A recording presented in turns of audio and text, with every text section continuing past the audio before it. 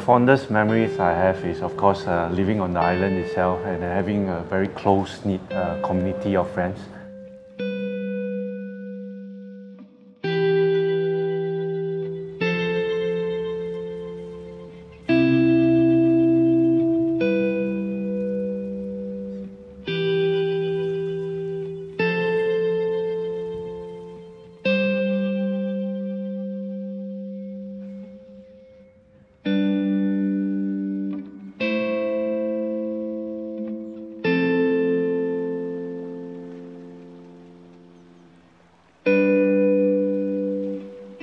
We do 5 days work in the refinery, so Saturday and Sunday are our off days. So living on the island, there was a provision shop, barber shop, beauty parlor shop, electrical goods shop, and one more. Tailor. There was one tailor. Marketing for us is a big family affair because we need to really bring in 1 week stock of food. There's not many other choices of food around here except the main one which we cook on our own. Yeah, we have to bring at least 2 trolleys, and we have to carry on the boat, and we have to bring it back home. For us to get remaining basic provisions, vegetables, meat, groceries, and stuff like this, then we got to get that from Singapore side. Therefore, we need a lot of storage capacity. Those days, we have 2 big fridges plus 1 freezer. That's how we keep our 1 week of marketing stuff.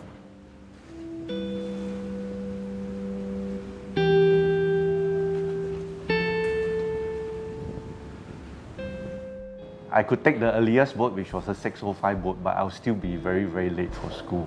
After 2 weeks, the discipline master actually gave up chasing me because every time they asked why I was late, I'll just produce my IC that shows my address that says Block A, 4A, Pulau, Bukom. After that, the next thing I will show is actually in the boat schedule that shows that the earliest boat is 6:05.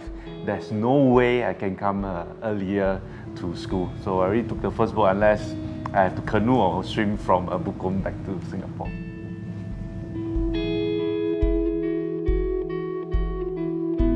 The clubhouse is very special. It has a badminton court, air-conditioned, a squash court, air-conditioned as well, a gym, and there are 2 tennis courts, a bowling alley, a library, a dance hall, and a Chinese restaurant.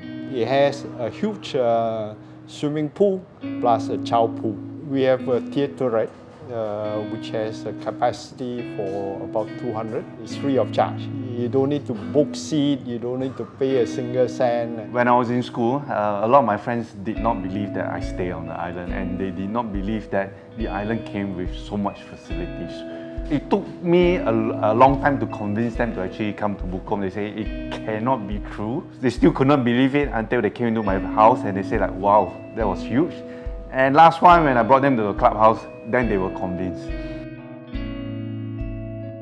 What we miss most with the social life that we had, the kampong spirit, kampong get-togetherness with the colleagues and the families, that bring us together. The bond is very strong. The part that I miss most about Bukom is actually the beautiful scenery, and of course the beautiful sunset and sunrise.